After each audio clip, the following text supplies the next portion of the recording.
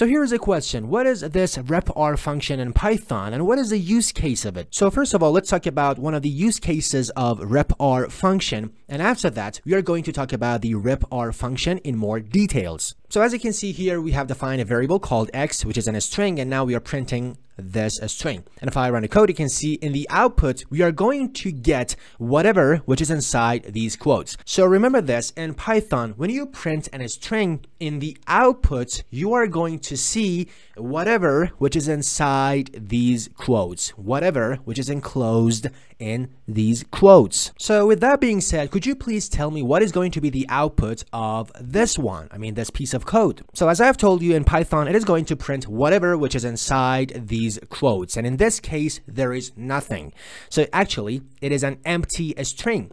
And if you run the code, in the output, you are going to see nothing because it was an empty string. But now maybe you say, oh, I wish there was a way to at least see a kind of printable representation of that nothing, of that empty string.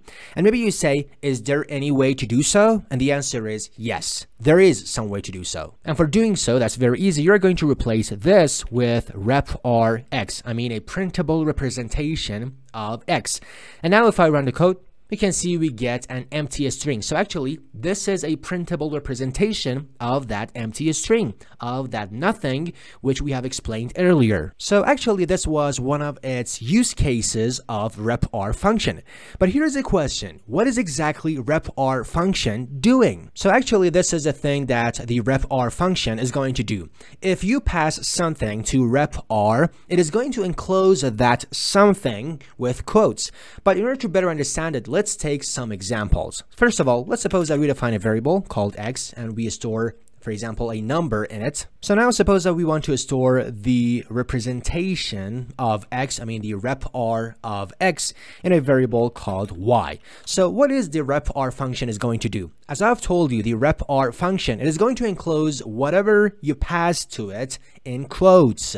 So in this case, it is going to enclose 2 in quotes. And after that, you have said that you want to store this in a variable called y. So it is actually equivalent to typing something like this. So could you please tell me what is going to be the output of this piece of code? If I print the y variable, what is going to be the output of this piece of code?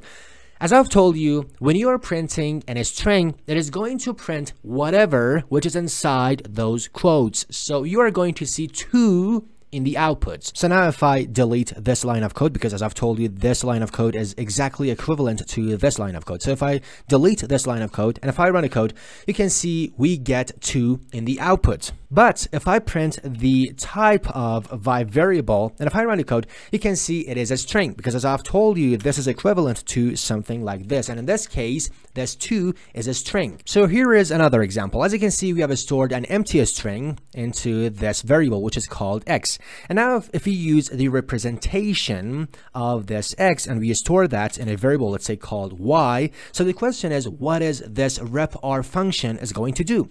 As I've told you, whatever you pass to this repr function, it is going to enclose that something with quotes. So in this case, you are passing this. So as I've told you, the repr function is going to enclose this with quotes. I mean, these quotes. And after that, I'm storing the result in a variable, let's say called y. And now if I print the y variable, and if I run the code, you can see it prints this. It prints whatever which is inside the string. Because if you remember, I've told you that in Python, when you want to print a string, it is going to print whatever which is inside those quotes. And in this case, that whatever which is inside the quotes is this one. So that's why it is printing this one in the output. And here are 2 videos which I suggest you to watch as well. And don't forget to subscribe for more videos like this.